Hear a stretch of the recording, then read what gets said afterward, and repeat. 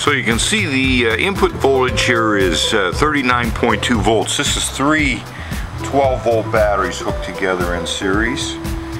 It's pretty cool because you can adjust your voltage. That's your input voltage. When that LED lights up on the left, that's your input voltage. It's a quick thing. It shows you that's off on there. If I push it again, this one on the right, it shows the output voltage, which is here, 12 volts, and put in 36 volts and run 12 volt LEDs or whatever I want, or I reduce that even down further. Here's a USB port right here for 5 volts for charging, and this adjusts the charging amperage. This one. But I'm having charging right now, so let's plug something in and see what that does.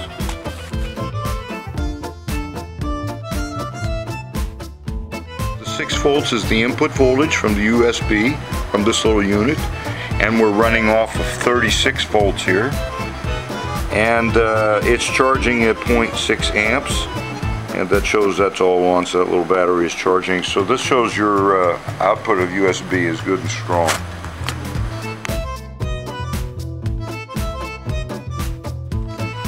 What's big and powerful as these F4s are, they didn't have lights, so the way I've been doing it is taking a LiPo battery and running them off of the switch like this, and that turns on the lights that I've mounted on there. However, every time we ride, you know, you have to be careful that you don't discharge that too far. I'm not kidding you. I'm going to put that in here and I can adjust everything perfectly.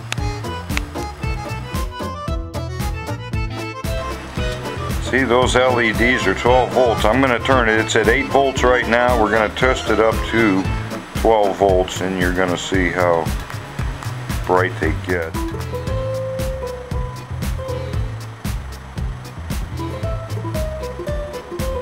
This is really nice to be able to adjust this voltage just perfectly. There we go, 12 volts. Beautiful. Running 39 volts in. I'm running the LEDs off of 36 volts, so I'll be able to run my LEDs now with this. And if I want to see what my output voltage is set at, it is set at 8.7. So that 8.7, if I want to dial that up to the full 12 volts that these LEDs are set for, all I have to do is get in here with the screwdriver and turn that up.